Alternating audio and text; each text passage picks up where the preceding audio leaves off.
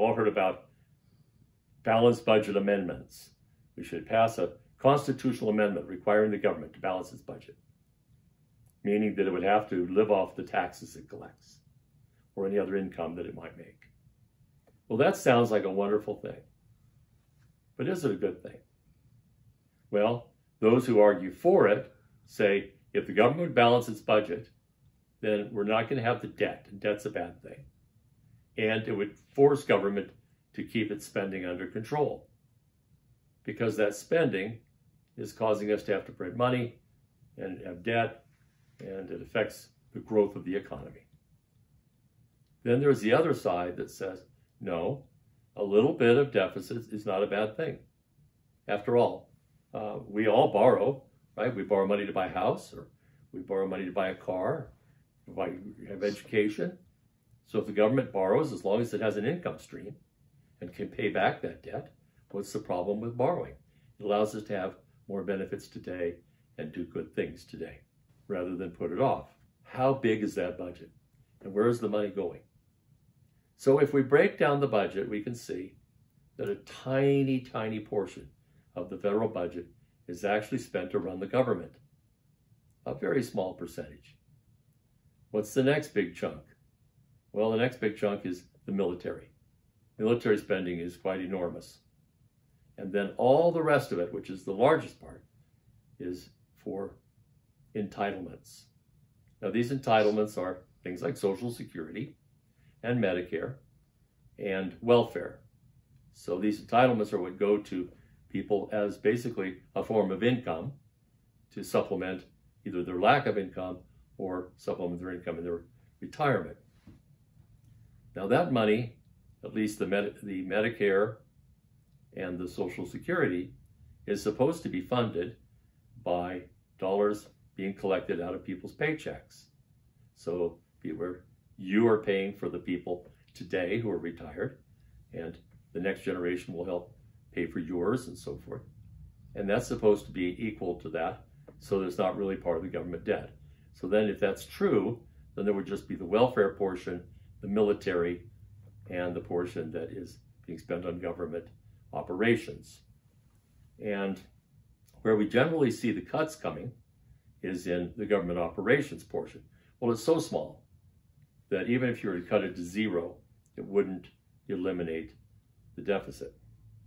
Still, the government does have a lot of waste, but they have cut it back quite a bit. Well, then there's the question of the military. Can we reduce the military portion? Well, we certainly could. How far do we want to take it?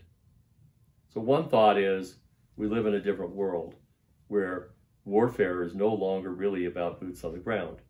So why do we need 2 million soldiers when in fact the wars are mostly fought until the cleanup portion with cruise missiles or tactical nuclear weapons?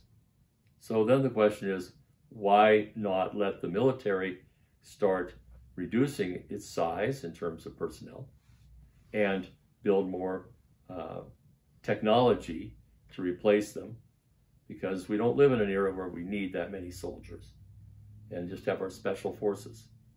Well, that's an interesting question, and maybe it's time that we did that, because there's a lot of other expenses that are part of the military expense that goes on and on for the rest of their lives.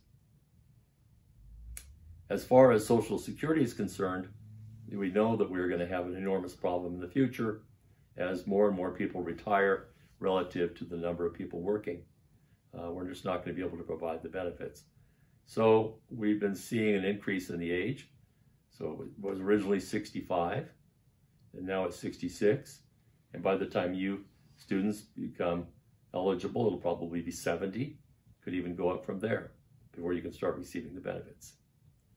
So if we look back to 1936 when they implemented this, the average life expectancy in the United States was 66. That meant on the average, an American would on the average receive Social Security benefits for 1 year. And that's all. And it was interesting because they actually required you to retire at 65. You were not allowed to work. You would be fined if you went out and got a job. So at 65, they gave you a gold watch or whatever. You walked away from your company, and that's it. No more pay. to go on Social Security.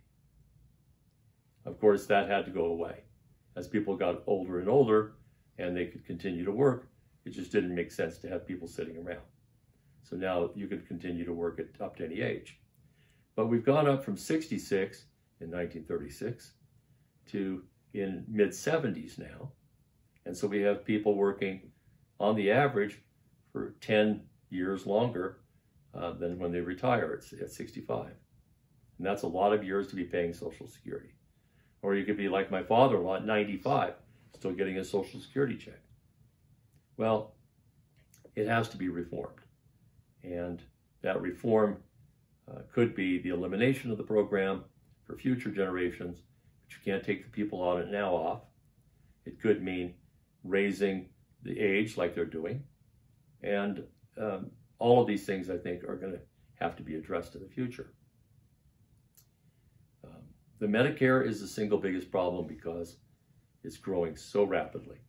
And what's happening is we're keeping people alive longer, but they also have more illnesses and more people need to be treated for cancers or heart disease and things like that. And the older people are the ones who are having the bigger expenses. So we have to try to come up with some way to address Medicare and Social Security and welfare before we're going to be able to go very far in terms of balancing the budget. But you can't just say, we're going to balance the budget, because what are you going to do? Tell all these people, I'm sorry, your insurance is now gone, or your retirement is now gone,